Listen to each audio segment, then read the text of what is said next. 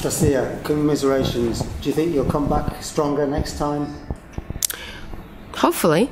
Otherwise I probably shouldn't be there next time then.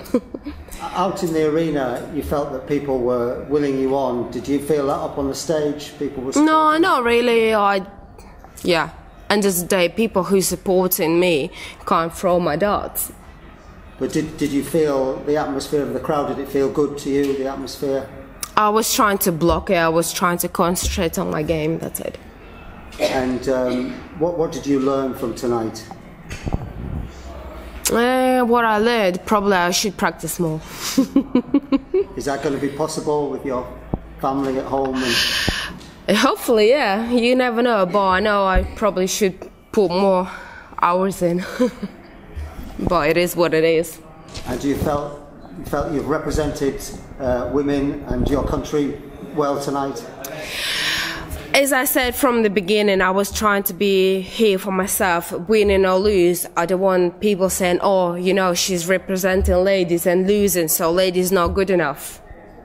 So I was hoping for a win, but what can I say? Next time. It's always next time. Thank you. Unlucky, Anastasia, but I mean, Ryan had to play well to beat you, didn't he? Ryan had to play well to beat you, didn't he? Well, I would hope so. But I mean, you gave him, I mean, the scoreline's 3-0, but you gave him a run for his money, didn't you? Yeah, well, yeah, still, when you look on the result, 3-0 in a set, probably it's not good. But, as I say, all I can do is try my best. And I mean, you were in that third set. If you'd have won that third set, I mean, that could have been very different, couldn't it? It could have gone 2-1, might have been a different game. Yeah, could I, should have, would I? Yeah, but... yeah, I was thinking to my head, like, you know, keep fighting, and like, it just didn't happen. Okay, did you? I mean, you can play better than that, can't you? Yeah. What can I say? Yeah.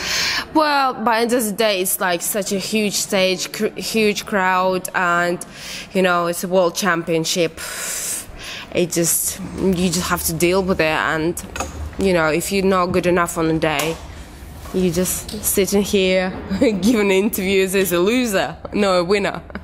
I mean, did you think you'd benefit from playing in more sort of big tournaments in front of big crowds? Do you think that would benefit you and other women's players like well, this? Definitely, because I'm preparing myself for Lakeside, which is going to start in about 3 weeks. What better practice can I have? Yeah. I mean, how do you fancy your chances at Lakeside then, Anna? I'm definitely going to win. Fed up losing. Okay, all right, thanks very much. Cheers.